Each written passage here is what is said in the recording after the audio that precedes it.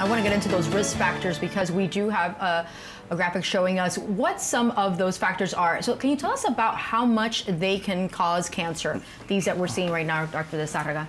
Sure. So we're looking at these risk factors, and obviously, so age.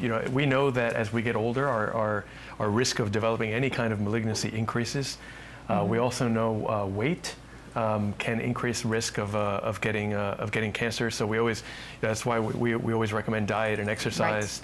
Right. We mentioned H. pylori. That's really via ulcer disease when it affects the lining of the stomach. A huge cause of stomach cancer worldwide, actually, are these smoked salted foods.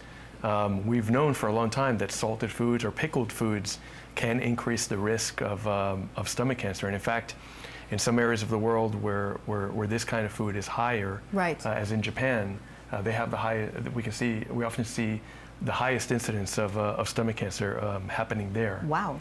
And then there are, tobacco is a cause of virtually every kind of cancer, and as Omar mentioned, family history as well. There's a small percentage of patients with that genetic factor with stomach cancer that do have a hereditary syndrome or some genetic mutation, some genetic factor that predisposes them to developing stomach cancer.